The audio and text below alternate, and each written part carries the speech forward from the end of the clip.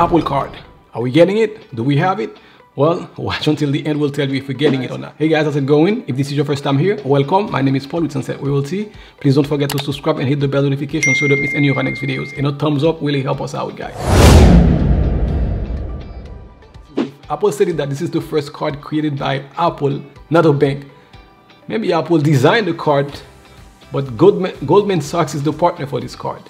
Goldman Sachs is a bank. Should you get this card? Well, for starters, if you are an Android user, you cannot get this card. If you use anything other than an iPhone, you cannot get this card. And one other thing we don't like about the Apple Card, there is zero sign-on bonus. Nada, zero.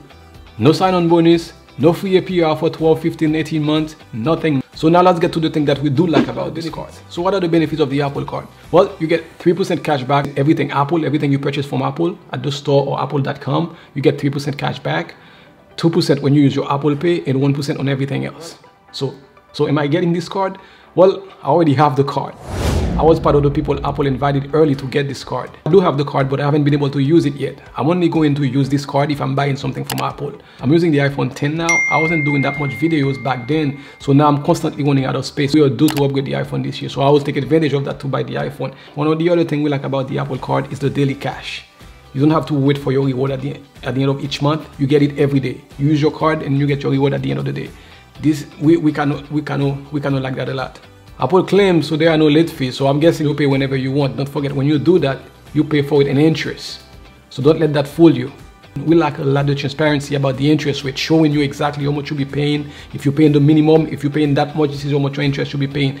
We appreciate that a lot. And we think this is a good tool people can use to show them exactly how much borrowed money is costing them. When you borrow money, when you use your credit card, how much it's costing you on a daily, monthly basis. We do appreciate that. And we also like the way they categorize every purchase, every transactions, and each location. At the end of the day, this card is not going to make it to our top 10 list of cards with best offers right now. If you haven't already, please check out our video on the top 5 cards with the best offers right now. Fun fact, maybe this is just me, but I kind of like the idea of having a card with no numbers on it, and it's titanium. And then again, guys, as always, thank you for watching. A thumbs up will really help us out. Please don't forget to subscribe so you don't miss any of our next videos. Peace.